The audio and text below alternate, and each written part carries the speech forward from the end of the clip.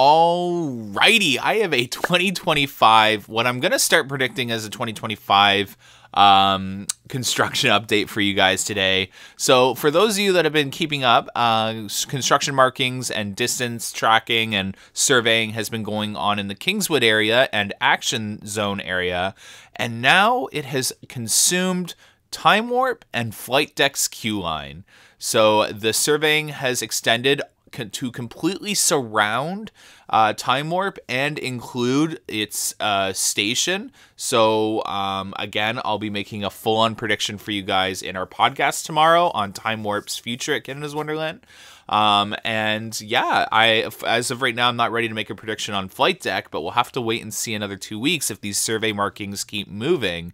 Because as of right now, you're going to see them. They start to surround Flight Deck, but I only see them attached to the queue line structures of Flight Deck, whereas Time Warp, it's attached to the actual structure, the station, and completely surrounds the entire attraction. So that's where things start to get really interesting for Time Warp. It also just makes sense that this ride is on the chopping block and gonna head on out to maybe one of Cedar Fair's smaller parks, as it doesn't really make sense at Canada's Wonderland. And if you actually stand at the exit to this ride, a lot of guests don't like it. When they get off, they're complaining about their shoulders.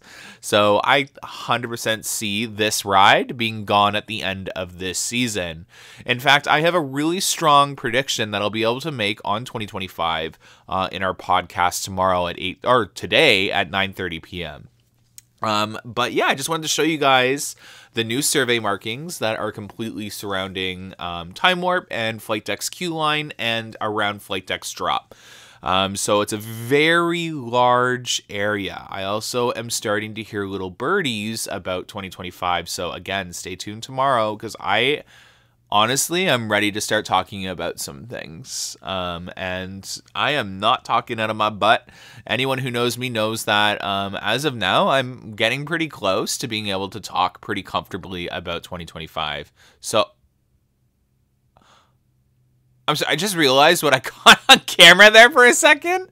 When I was filming that, I did not know they did that.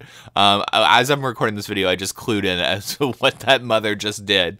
But yeah, nonetheless, it's exciting. Like, honestly, the rumblings I'm hearing, this could be one of our largest coaster projects ever.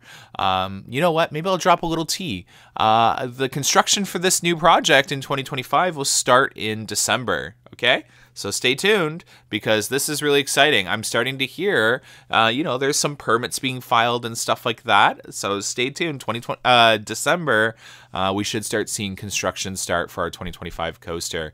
But yeah, it's definitely going to be a really big year, and it's going to be a really big project. When construction starts that early, yeah, because just to put into perspective, land clearing didn't start for something like Leviathan until April. So let's say April next year, 2024, is when you would have seen construction start for Leviathan if it was opening in 2025. Hopefully I explained that well there, and that makes sense what I was just trying to convey. But awesome. Can't wait to explain more in today's podcast. See you at 9:30 p.m. Have a good one, guys. Bye.